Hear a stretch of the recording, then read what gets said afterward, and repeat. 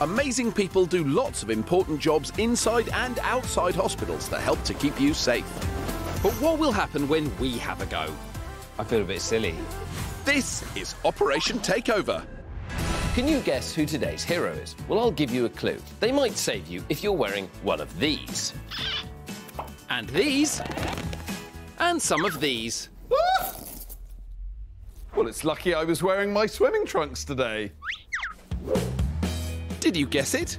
We're about to take over the job of today's hero, lifeguard Donna. Being a lifeguard isn't just about watching out for rule breakers like Xand. It's about saving lives. Donna's a lifeguard training manager, so she's an expert in spotting swimmers in trouble and giving medical attention for all sorts of injuries. Common things are nosebleeds. People that run down the side of the pool, slip over. We might have people that can't really swim very well, so we might have to do minor rescues. We might have some older swimmers that may have heart conditions. We go right from the very mundane to the life-threatening and serious. So we're going to be lifeguards later. What do we need to know? So a big one is communicating. We'd use the whistle. One short whistle blast gets the attention of a bather. 2 short whistle blasts. I need to talk to another member of my lifeguard team, get their attention for something in the pool. And then 3 short whistle blasts. I might need to go in and do a rescue, and I need to tell everybody that's where I'm going. Can I have a green whistle?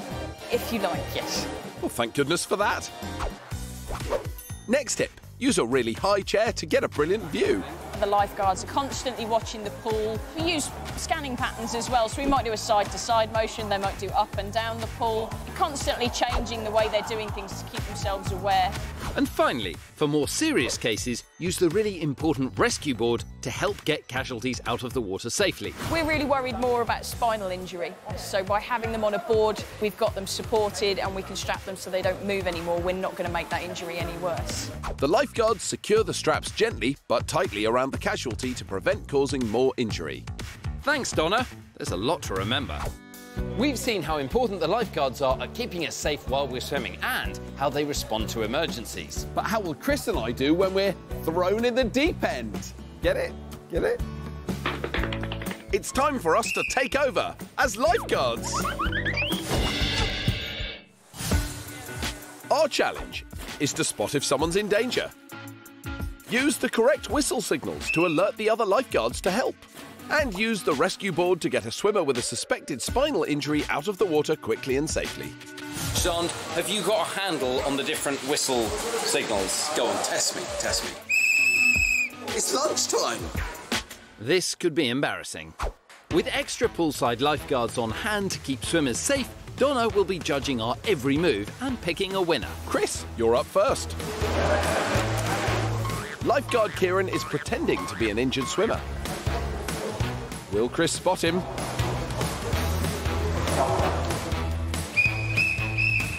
You got the right number of whistles on that one. 3 whistles means he's on his way in. What are you doing now, Chris? So I almost strapped Sam to the board. Sam's just one of the lifeguards helping, not the patient. Sorry, Sam. Ah, beginner's error, eh, Donna? Head strap's a little bit slow. Uh-oh, quicker, Chris. He's not doing too well at the moment. Oh, dear. You need a strong finish here, Chris. What do you think, Donna? These are a little bit on the loose side. A bit loose, really. A bit loose. These are really loose. Oh, really? Well, that's not good. Time to move aside, Chris, and watch how the master does it. Yeah, right. Your turn. Here comes our fake casualty. Have you seen him, Xand? Xand? Xand! Oh, oh, oh. 2 whistles to get the other lifeguard's attention. He spotted him. He's given the right signals. And another 3 to say he's on his way. He's run right past the board. Oh, Xand. That's not good. He's quickly got this chest strap on, and now he's going for the head strap. Really jerking those straps into place now. Whoa there, careful. Oh. This is going to be a tight contest. Time to see who came out on top. A few things from both of you. Chris, you started off really well. It all fell apart a little bit when you got the board in, though. And then when we lifted out, the straps were quite loose. But Xand, It was a little bit the other way around for you. The guy was face down in the water for quite a while before you reacted. You ran right past the board and had to come back for it. But putting it in didn't go too badly. So your verdict for today, guys? It's a draw. A draw? We were both equally amazing. Yes, or equally rubbish. We learned a lot today, but I would say that overall, Donna, it is best if we leave it to the expert. Xand, let's hand our whistles back.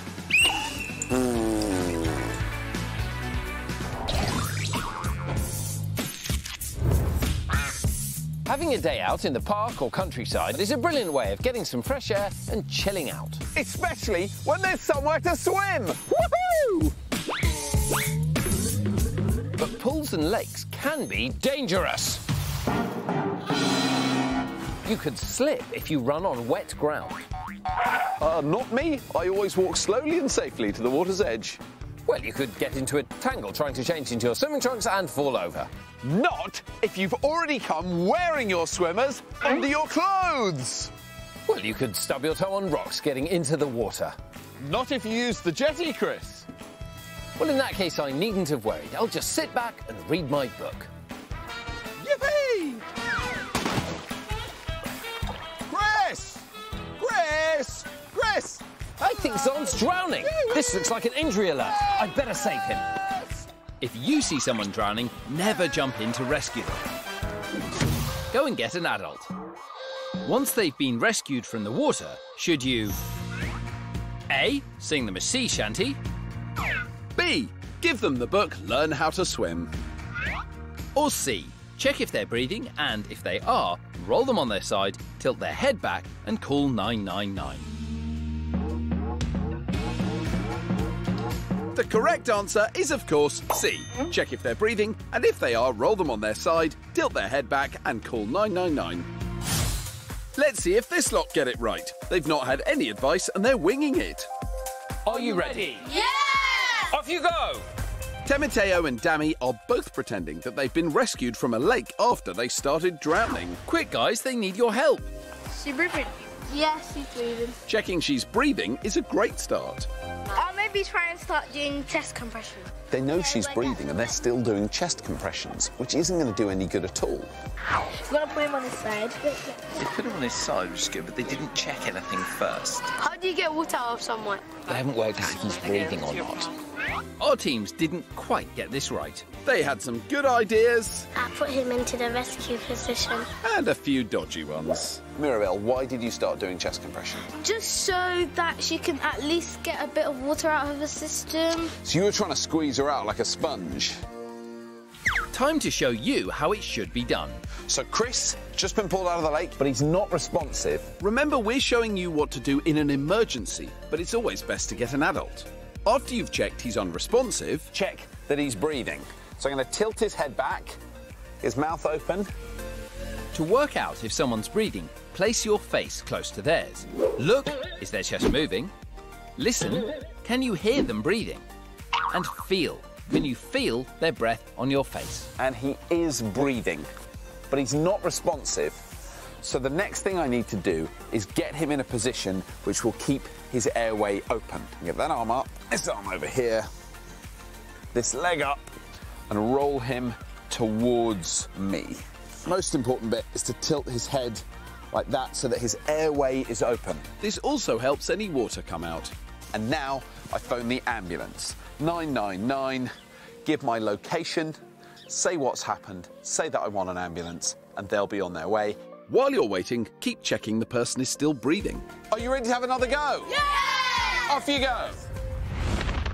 So if you see someone who's been rescued from drowning and is unresponsive, check their breathing, and if they are, roll them onto their side, tilt their head back, and then call 999. He's breathing, but she isn't responding. If the person isn't breathing, the response is different. You must call 999 immediately and find an adult.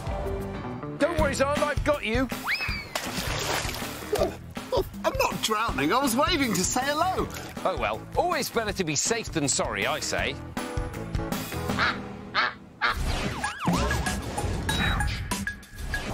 Amazing people do lots of important jobs inside and outside hospitals that help to keep you safe. But what will happen when we have a go? I feel a bit silly. This is Operation Takeover. Can you guess who today's heroes are? Well, I'll give you a clue. They often use one of these. Are they professional hula hoopers? No. Did you guess it? We're about to take over the job of today's hero, lifeboat crew member Keith. Keith is the boss on board the Southport lifeboat. He's one of 40,000 specially trained volunteers in the UK who save anyone in trouble at sea. Let's go, Keith.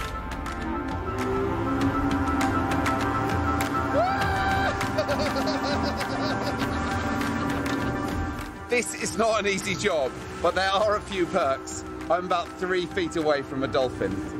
Whoa! Look at them there! Wow! That is amazing. Unlike dolphins, humans aren't always great in water. Keith, what kind of medical emergencies do you get out here then? Boating accidents where the boats are sinking and capsizing. So it's hypothermia of anybody falling in. Hypothermia is a dangerous condition where someone's body temperature drops too low. It's a huge problem if someone's stuck in cold water.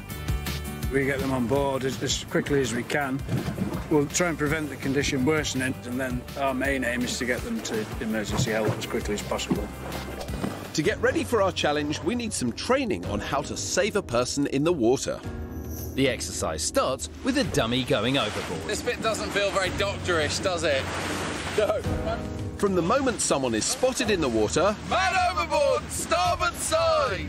every crew member points to the casualty. So the idea is that we point so that we don't lose the casualty position. And I have to say, I've just lost it. Hang on, where is it? There. Okay. Concentrate, Xand. Keith then expertly manoeuvres the lifeboat so the casualty can be pulled on board, ready to treat any injury. Hello, can you hear me? It's the lifeboat. Finally, it's time to head back to shore. Hang on a minute.